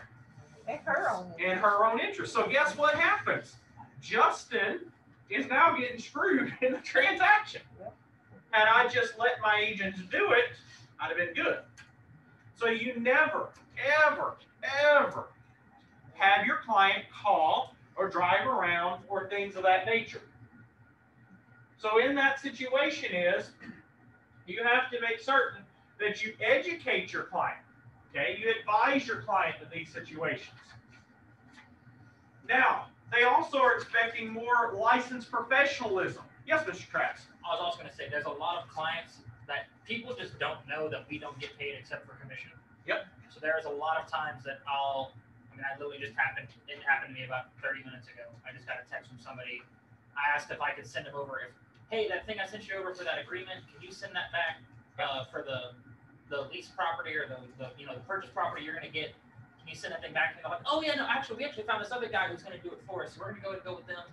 But I appreciate all the showings and everything you did. And they because they think we get paid for our hours. So they're like, I appreciate all the help and everything. I'm like, cool, I just wasted 2 weeks. Yep, for nothing. Yeah, trying to help you out, and I'm not going to get anything from that. So exactly. People just don't know. I'd like to say that people don't understand that agents use their own personal gas, they use their own time, and all of that, and sometimes we fail to tell them thank you, and I just want to tell the guys thank you. That's also why it's important to get that agreement signed. Is one, they can't go to somebody else. Yep. And two, even if they don't buy something, you then have a right to charge them for your marketing fees and your That's correct. your gas and stuff like that. If I do 5 houses and 2 in Austin and 1 in Houston for some guy, and I'm driving all around. Yep. And then at the end he goes, actually, we're not going to move. Yep. Then I can still charge him for the gas for me driving to Austin twice and driving to Houston or whatever. So. That's right. And let me tell you, and that's the key thing a lot of people don't understand, is they assume, like you said, Travis, that if you go show Miss Davenport 60 properties, she thinks that me as your broker, I'm writing you an hourly check. Oh, absolutely. And I'm just going to, at the end of the month, I'm going to cut you a check. Here you go, Travis, and everything's great. No. But in reality, Travis, you've done all this work and made $0. Okay? I can tell you guys and gals, if you're really a life example with me, I showed a very good friend of mine, keyword friend of mine, even a friend to my mom, showed her 60 properties. My agent, one of my good friends, showed her probably another 30. She's seen about 100 properties. And then she decided at the last moment that I was out of town, my friend was out of town, so there's nobody else to show her properties. So she went down to the local builder, talked to the builder, signed a contract, and nobody got any money. Nobody, except for the builder. So in that situation is it's imperative that you tell your customer, your clients, hey, I need form, I need documentation. Because if I don't have a representation, guess what? I'm not showing you houses. I'm not wasting my time. I will not show you a house unless I have a representation form, period. Because if I don't have a representation form, I'm not driving all over God's green earth. Sorry, I'm not going to do it. Okay? I would rather lose the client and make no money than spend a lot of money in gas and time and all that and still make no money. Okay? So very important in that situation. So state agency laws. There are certain agency disclosure laws that we have to go through. We'll discuss those as we move forward. It also is a required topic by TREC that you have to study, just for requirement. So in regards to the relationships between principal and agent, you want to put next to principal, that's going to be the party that the broker is representing. Okay? So principal is going to be either the seller, the buyer, the landlord, the tenant. These are going to be the ones that is going to be the principal. Those are the people that are the principal.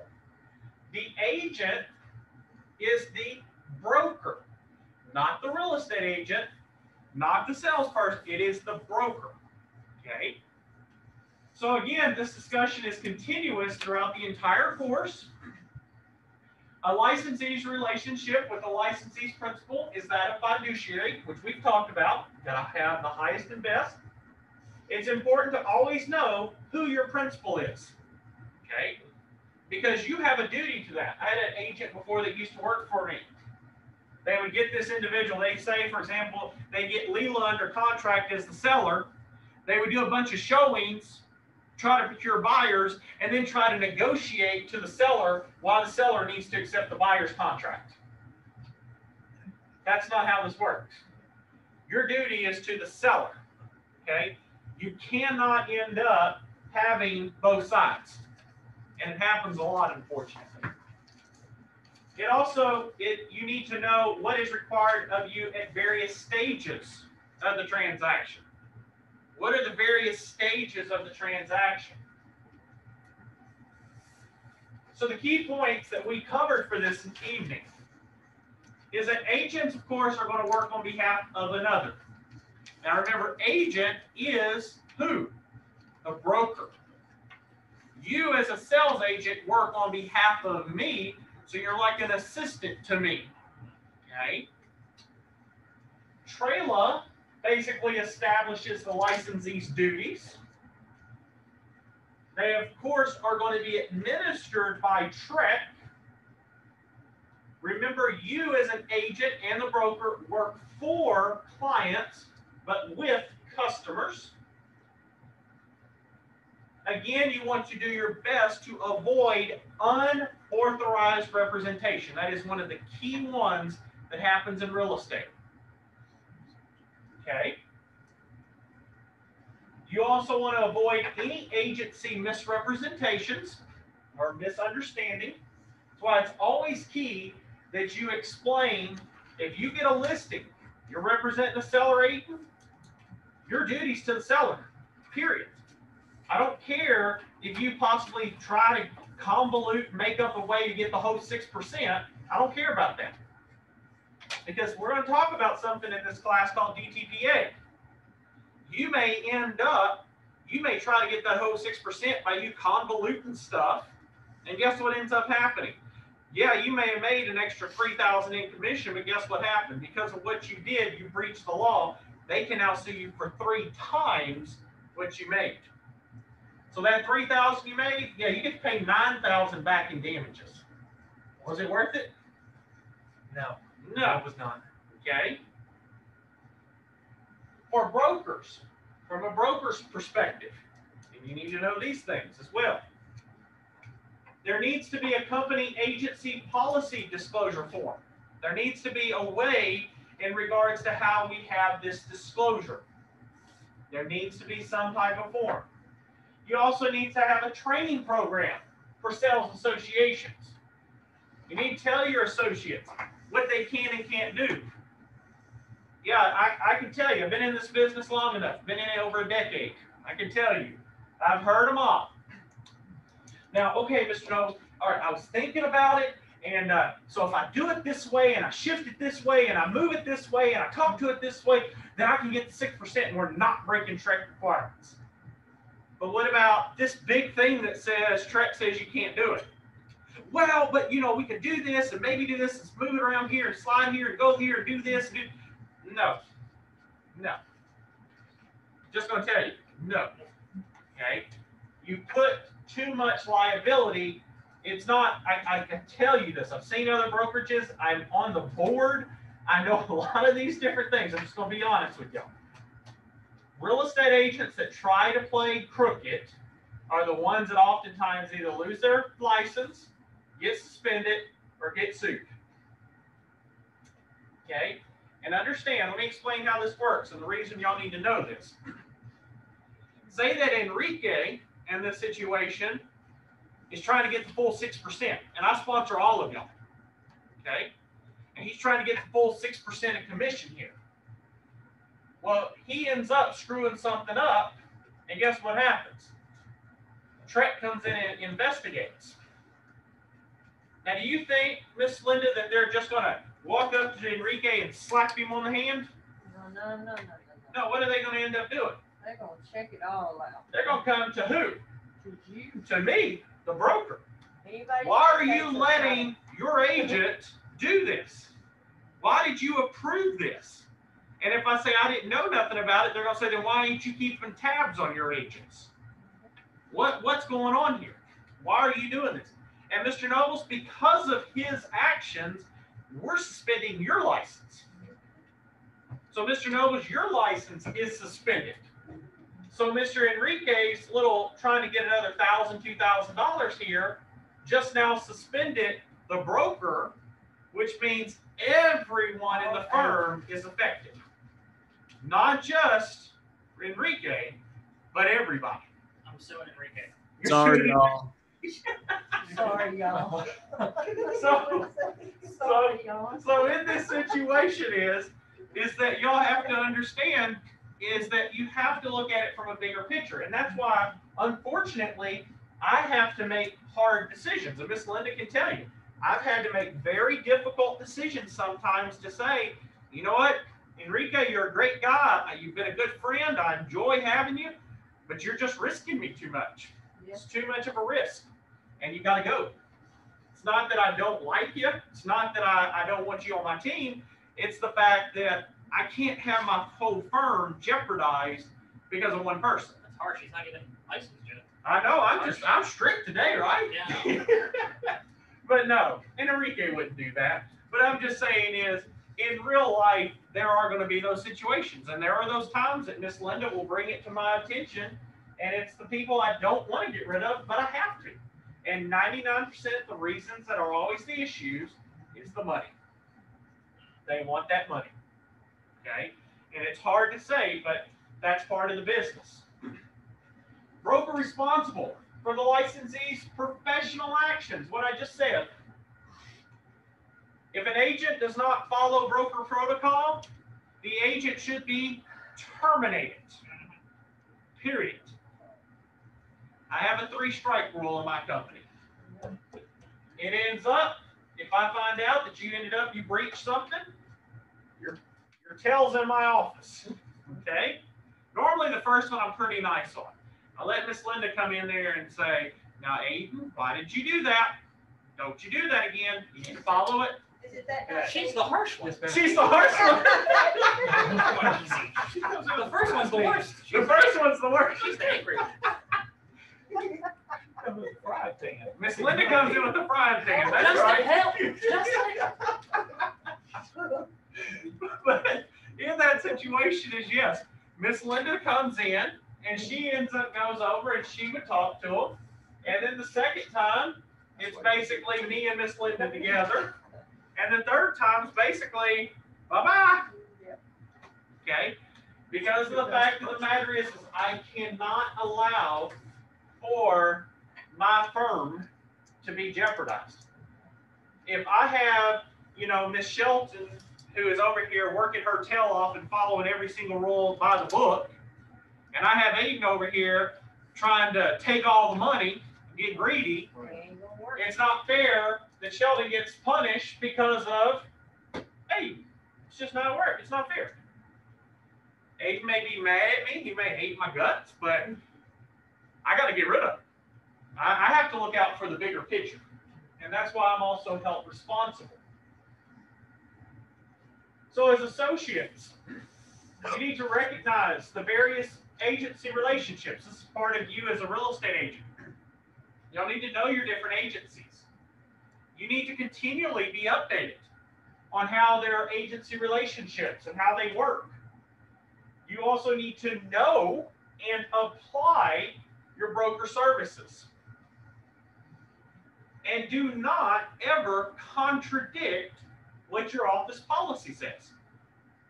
The problem in most times, and I can tell y'all this from years of experience, is that you talk to most real estate agents and you say, all right, hey, what's your office policy say on an intermediary? And it's, I don't know. What's your policy, Aiden, for when you have a client sign a contract? How many days do you got to get that contract to your broker? I don't know. Yeah, these are not things that are legit. Okay, you have to know these things. So my first question for y'all this evening: why don't consumers understand the difference between client and consumer? And I'm going to direct this question to Mr. Garrett. Mr. Garrett, why don't consumers understand the difference between what a client is and a customer? What do you think?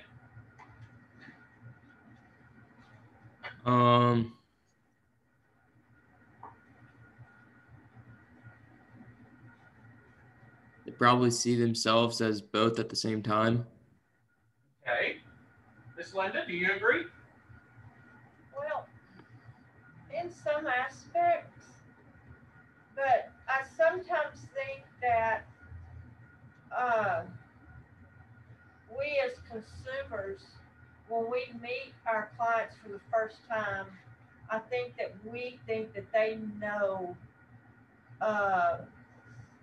all the rules. You're off track there. Okay, then I don't know. No. Mr. Keith, what do you think?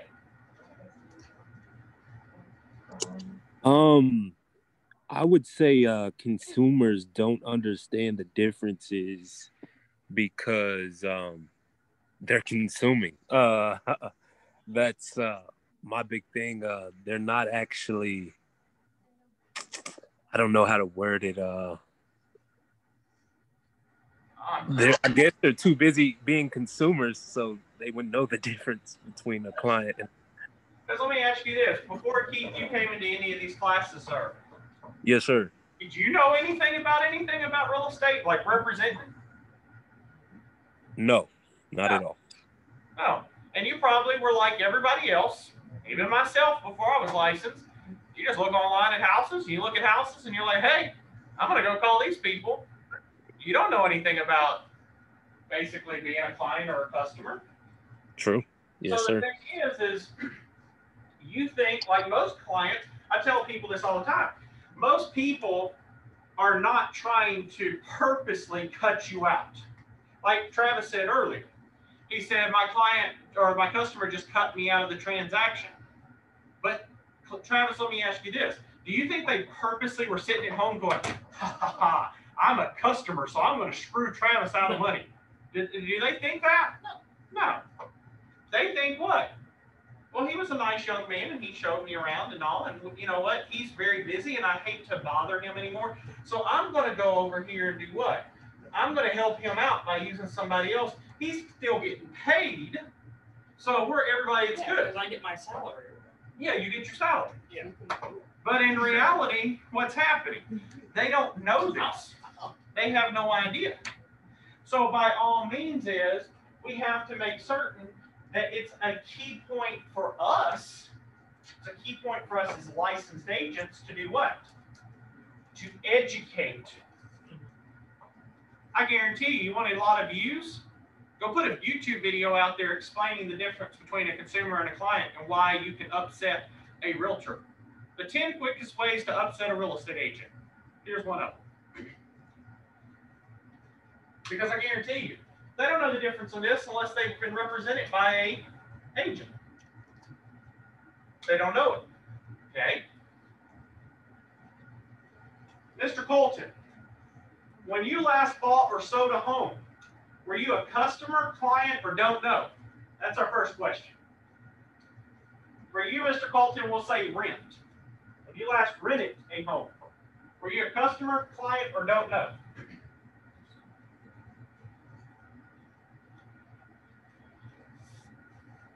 Mr. Aiden, he not here. Shame, Mr. Aiden. How is that easy? I gotta give him a hard time. Let's see here. Miss Shelton. Miss Shelton. A client? You were a client because you were my client. You did sign a buyer rep. Now, do you recall signing a buyer rep? Probably not. No, probably not. But see, that's the thing in the situation is that clients oftentimes don't think what? They don't see that stuff. They're relying on who? On the professional. Okay? Now, the question out, Shelton, for you, if you are not sure of the relationship, why didn't you know? Well, the question comes back, did you read every single document I sent you to sign? Right. It would come back to my own ignorance in the matter. Not so much your ignorance. It's a 50-50. Your broker was trying to end up getting you into the right house and did not have time to educate you. And you as a client were also busy with trying to find a house that you didn't have time to read all that. I had that happen when I sent my clients a contract last night. It was click, click, click. I sent it at about 9 p.m. Yep. And they somehow looked at all like 15 documents, maybe 25, 30 pages of stuff I sent them, and they signed everything and sent it back within about 10 minutes. And I was like, all right. Yeah. But they went from not being interested to being very interested, very excited at the same time. So I sent them all the stuff they needed, and they sent it back. And yeah. they looked at everything. And I'll tell y'all guys and gals, in June and July and August, okay, you're so busy trying to find the right house, and there are so many people out there doing the same thing, you don't have time. For example, Mr. Grossman, you're showing one client 1 million properties. Do you have time to really sit down with him and read word for word or explain word for word the contract to him? No, you don't. You don't have time to do that, especially when there's bidding wars going on. But he apparently knows it because he sends it back real quick. Yeah. Of course, Stephen sends it within 2 seconds back. Okay? So, and the key thing is that it's not the client's fault. It's also the real estate agent. The real estate agent should be the one that is explaining this. Okay? All right, let's see here. Mr. Jacob, you there, sir? Yes. Mr. Jacob, I got a question here. At this point, what are some of the functions you would expect from an agent representing a seller? What are some things you would expect? You've dealt with representation. What are things that you would expect an agent to do if they are selling your property? What are your expectations? I would expect him to list the property and market it. You want them to market it too, right? Yes. And you also end up in the same situation, want them to look out for your best interest, correct? Yeah, I want him to get the maximum. Exactly. And to communicate. And to communicate with you. Those are the key things that they want from their client, okay, or from their agent, from their agent, okay? So Mr. Jacob wants me, if I'm representing him, to get him the best price, make sure I'm getting him the right stuff, and also communicate. Now, is it my duty to end up making final decisions? No. No. My duty is to give the information in my opinion But ultimately, the client, the seller in this situation, makes that decision. And that's a good thing to add in here. A real estate agent can never accept a contract or an agreement on behalf of the seller, ever. Okay? So, Mr. Travis, if Mr. Jacob told you, I'll accept that offer, but he's not signed it, are you technically binding Mr. Jacob to the contract if you just tell Aiden, the buyer or seller's agent, that he's accepting the offer? No. When is it technically binding? When it's in what? Parties have signed it. When all parties have signed. When they all have signed. So by you sending a text saying he accepts does not mean that you're bound to it when it's signed. Okay? So Miss Linda, my next question. So Mr. Jacob was helpful and he gave us the seller's perspective. What do you expect from a buyer? If Miss Davenport is an agent and she's representing you to find a house to purchase, what are your expectations of Miss Davenport? What do you want her to do on your behalf? I would tell Miss Davenport the amount first that I have been approved for a certain amount of money and what my amount. Okay, is. you know too much already. Okay. So Mr. Eugene. Mr. Eugene. Mr. Already knows right off the bat. Mr. Eugene, as a buyer, because you've not worked in the field, as a buyer, what would you want Miss Davenport? What do you expect of Miss Davenport? Well, first I say ditto. No. My answer is I agree with Lynn. Let's just say it this way. Location. Hold on, Mr. Travis. How often does a client go and call you and say, "Hello, Mr. Travis. This is Stephen Grossman, and I've been pre-approved for this amount of money, and I have the pre-approval letter, and I'm going to send it over to you. And these are my criteria." Is that how this works? No. No. How does it really work, Mr. Travis? They just say, usually it's like, yeah, I just saw a thing, and I just figured, it's time to move or something, so. Go show me this house. Yeah, I want to look at this place. When you sign something? Yeah. What's this? Yeah. Unfortunately, the thing is, it shouldn't be really a problem or something. Like, I could probably, get a. oh yeah, I can get $500,000. Yeah, whatever. Now, Mr. Eugene, what do you expect from Miss Davenport? Not talking finances. What are your expectations for Miss Davenport? Well, I expect her to find me a house. Okay. To my specification. Okay. I would like communication as far as, Can she just communicate with you like whenever she feels comfortable? Is that okay? No, I mean, whenever I have a question, I want her to answer or be there to answer. Really? Oh, yes. You want her to call you and give you updates? No, I want to call, I want her to answer my calls. Oh. If I'm asking her a question or find She needs out to actually something. answer her phone? Huh? She needs to answer her phone? Well, yes. Wait a minute, wait. Hey, help me out here. Travis, you help me out here. He says he wants agents to answer their phones. How does that work? I don't know. They pick up the phone and say hello. I've done that in my life. You crazy. We haven't ever had that Let happen. me tell you, they have a way to come back, and then I'll go to the agent and say, why Oh, did you call? The thing is, what I'm saying is, if you get what I'm saying, is that agents very rarely do what? Answer their phone. And they have one. They rarely, they'll have like 50 listings and they won't answer their phone. Yep. Literally. But go ahead, Mr. Eugene. Well, I want to answer the phone. I have questions about this house thing that I'm looking to buy. But no, like, keep going. So you expect her to communicate with you. Right. What else do you expect from her? Do you want her to be proactive and actually try to find you houses, or does she just need to sit around and just twiddle her fingers? I want her out looking for me a house. Oh, you want her to actually work? Well, Man. Okay. Yeah, Young ladies expect a lot now. Expectations? That's unreal. And I got to Wait keep till my you get mouth licensed. shut. You'll get everything will change. Yeah.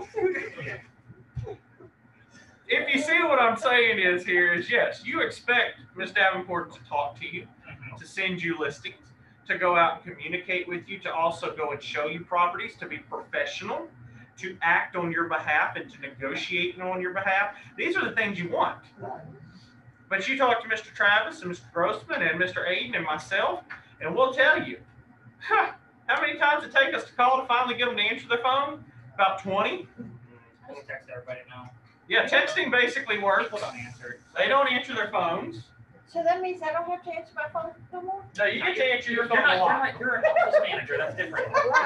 Office managers have to answer their phone every single time. Yeah. That's different. But I didn't say it was almost 7 days a week. Neither did I, but here we are. Here we are. What happened? So, but yes, as y'all can see, is that real estate, of course, it's fun. I mean, it's got its ups and downs. But yes, we all, like I said, there's a lot of expectations. The key thing in this is that you do have requirements as real estate agents to look out for your client's interest, to make certain that your clients are happy, and that you also are not putting yourself first, you're putting your clients first. That's one of the saddest things is there's a lot of real estate agents that are out there, they work part-time. And I can tell you, when I first started my brokerage, I thought it was okay for my agents to work part-time. But as we've grown, I'm seeing day by day, it's very difficult for you to be a part-time real estate agent and have multiple clients. Now I'm saying if you have one or two, it's possible. But if you've got 5 or more, do you think it's possible to be doing this part-time? Hell no. Not at all. No, but. Yeah, not at all. Well, it is not easy to do this part-time, guys and gals. You put a lot of emphasis on that. Yeah, step and notes. It is something that you have to work full-time, okay? It's something that you got to do because let me tell you, your clients are going to call you like Travis and everybody says. They're going to call you 11 o'clock at night, 12 o'clock at night. They're going to expect you to answer that phone, okay? If you don't set a strict schedule with your clients, they're going to eat your time up. I had to start doing that. I had to start telling my clients, after about 8, 9 o'clock, do not text me. I got to have some downtime to relax. I will get back to you first thing in the morning. Because truthfully, after 5 o'clock, is there really anything I can do? No. Nope. If it's after 5 o'clock, you just got to wait till the next day. No matter what you tell me, I probably can't get a hold of whoever I need to ask the question to answer your question. So That's right. And I ain't going to be able to show you a house after 8 o'clock. No. Period. So if you need me, you got to wait until after a certain time. You got to lay those ground rules. Okay. But we expect you to be able to move stones. Don't you realize that? People think I can work magic and move mountains, and let me tell you, it's very difficult. I've had thank goodness for the help and all, but I've made some things work, but it takes a lot. Y'all think as a real estate agent it's difficult. Wait till you're a broker and you have about 20, 30 agents underneath you. One agent's job is horrible, right? Right, Stephen? Just use yourself as horrible. Try to multiply yourself 25 times.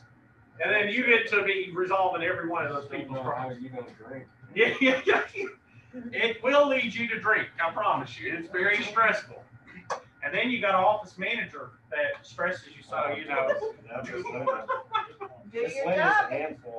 Thankfully, I get to look every night. I get to come to class and get to see Miss Leela and I get to see Miss Davenport. That's what it is. So that makes my nights. I need y'all's phone numbers because that way I can get some relief. So, but no, by all means, y'all, it's a hard process, but it's worth it. It's worth it. Okay. All right. So that finishes our first night. We're done. It's finished. Our first one. If you have not gotten the Google Classroom link, please email me and I will get you the Google Classroom link. Most of you have it. I think I got everybody. But if you have not got it, send me an email and I will end up making certain that you're in the class. Okay? Other than that, we're going to call this a class tonight. We will pick back up tomorrow. Remember, we got 2 weeks. We're going to get through this. And then we just have the principals classes and then we're done for the first round of students.